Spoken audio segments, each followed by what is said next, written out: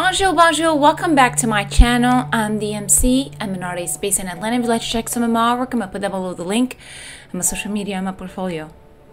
I hope everybody's doing great today. It's been a minute for me. Honestly, today I want to talk about something that I think we all kind of are talking between us, which is what's going on with the meta. So currently, as you guys know, I didn't went to nationals, but I was able to see what was happening on nationals, on social media and all that. I want to share with you guys my thoughts. Also, you guys are more than welcome to comment down below if you agree or disagree, or what do you guys think about this current meta. Let's get into it. So I'm gonna go ahead and share this comment or this message. I asked my friend if I was able to share this message with them. So they said that they're gonna be asking, well, since I'm a tattoo artist, they were gonna get more into asking about the design of a Mewtwo as a tattoo. And then they comment, they sent a message saying I should have more free time soon, since I'm taking a break from Yu-Gi-Oh. And then I was like, OMG, I'm planning on taking a break, the meta is too crazy. I'm not saying taking a break not doing any more Yu-Gi-Oh. I'm planning on not going to events unless, I'm going to event, but will be just to look at. I'm not going to be playing. And then he said, meta isn't fun to play at all right now. It's hella paywalled, and to be honest, I don't think Konami will put out an affected ban list. Only thing that could fix this game at this point is a new master rule.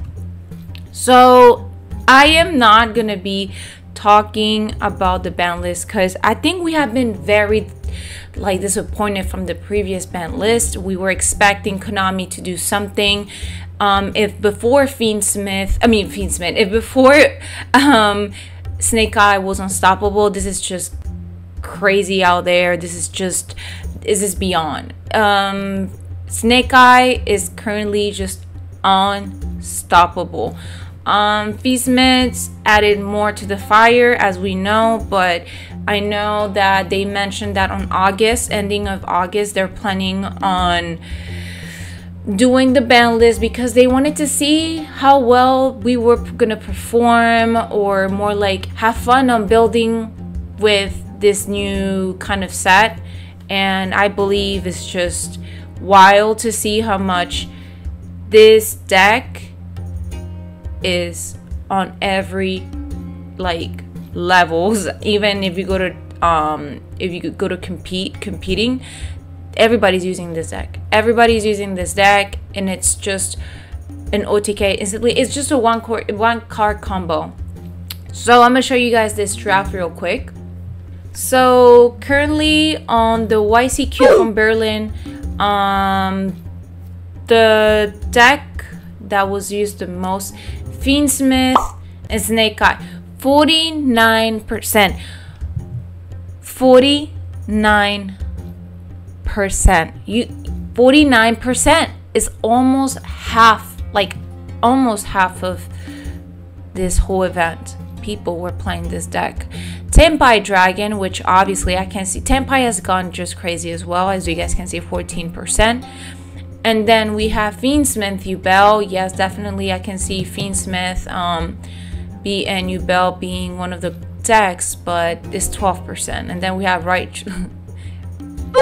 Ritual Beast, which is 6%, Runic 6%, Momentum 3%, and then others a 10%. When I say others, it's probably branded. Anything else that is not Fiendsmith, Snake Eye, and Fiendsmith, Yubel, or anything that is not Tenpai Dragon. So at this point, we all knew that Snake Eye and Fiendsmith were gonna be crazy, but I didn't know it was gonna be just so this was a very interesting comment. I heard somebody saying it's going to play and everybody playing on, for example, going to playing Dragon Ball Fighters D and everybody playing Goku. Everybody using the character of Goku, and it's just not fun because it depends on how you play it, obviously, but everybody's using the same freaking deck. So is this gonna say that, oh, we have impassibilities to like top? Definitely not. What am I talking about? You guys know already my story about how I'm not a duelist, top duelist, but I definitely have fun. So this is what I was talking about my deck. So branded, as you guys know, is branded Horus or branded Despia, which I love my branded Despia. I also love my branded which was the Dark Lord. So branded Dark Lord is for fun because Dark Lord. Branded Despia is just a little more competitive, you know. And then Horus is just a package that helped me kind of, if I'm like breaking, it brings something else to the table. So but it's just my personal opinion. It's fun because you can just do different sides combo depending of how you create your board. You'll just win, or it's fun. But Fiendsmith, Snake Eye, you're not letting your opponent play at this point. I feel like everybody's going against Fiendsmith and Snake Eye, and it was 49%. Crazy, crazy, crazy. So currently what I think I changed a little of my perspective on the like Yu-Gi-Oh meta top tier list. I believe that obviously Snake Eye and Fiendsmith are top, like they are, you know, the very first of the food chain. And then we have Tenpai. Definitely I can see Tenpai and Fiendsmith. I didn't, so I know I was debating on which one was gonna be. I think I said Yubel to be on top, like to be Fiendsmith, Snake Eye, and then Fiendsmith, Yubel. But actually Tenpai Dragon is very out there. So it's Fiendsmith, Snake Eye and Tenpai Dragon. And then Fiendsmith Yubel, along with, I think if you play really good branded, but you have to mix it. So apparently for branded, you have to update your deck. Like everybody's using different kind of they were not using certain card from the branded, but then because of how the meta is going, they're like switching cards from the branded. So I definitely can see branded being out there. I'm still not sure to put it on the like second best. I will say probably third best, but you guys can just, because here as you guys can see, the breakdown shows there's no branded, so I will definitely say like third tier, like that. And then like can compete, there you go, can compete. It can compete. The ones that are like next best, definitely Runic. I say Runic and the Beast, the ritual beast. Those are the ones that definitely are second, as you guys can see. Momentum to be second.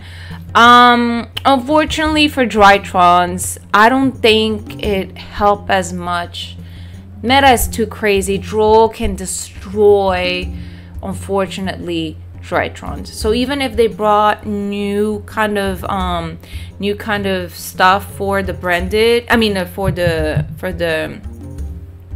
Drytrons, it didn't do as much to compete on this meta because it's too strong, even if they have like support. But as you guys know, unfortunately, Drytrons, if it's Droll, is the end. They cannot keep drawing, and that's what Drytrons are based at. That's where their forte. But anyways, besides that, I think, oh my god, I think the voiceless voice is at the same level as Drytron. I think they are like just to like play at home, kind of like have fun, because again, this is insane. Fiendsmith and Snake Eye be top, voiceless at the same time. They get stopped. So if you guys believe I'm wrong, just comment down below. What do you guys think?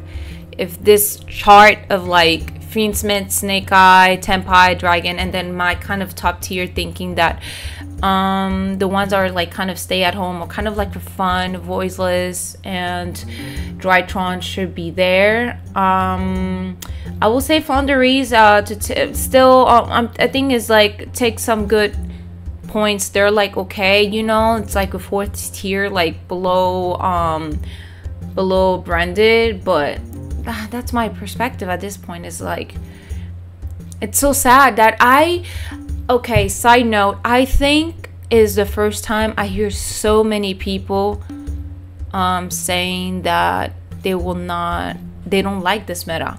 It's just so many people, like it's I know we have heard it before, but this is how crazy it is.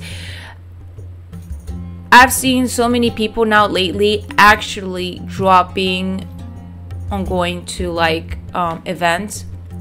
Like they're not going to events anymore, they're just gonna be playing local. That's what I'm planning on doing. I want to have fun, so I'm still gonna be playing local. I'm gonna show you guys my cards and playing Master Duel. I want to play Master Duel with you guys as well, but like competing, I think it's just too crazy. So it's the first time I see a lot of people saying actually this is too crazy, this meta, I'm not playing anymore. And we are hoping that the ban list is going to do something. So that's currently the point where we're at. Now for the ban list.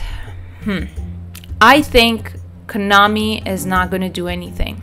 I don't think Konami is going to ban anything with Snake Eye. Fiendsmith is new, as you guys know.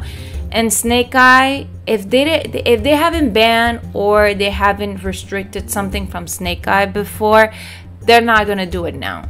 So even if they see that almost 50%, let's be honest, 49%, 50% of the decks or duelists on the YCQ from Berlin were using Fiendsmith and Snake Eye, they're not gonna do anything because that's how it is, unfortunately.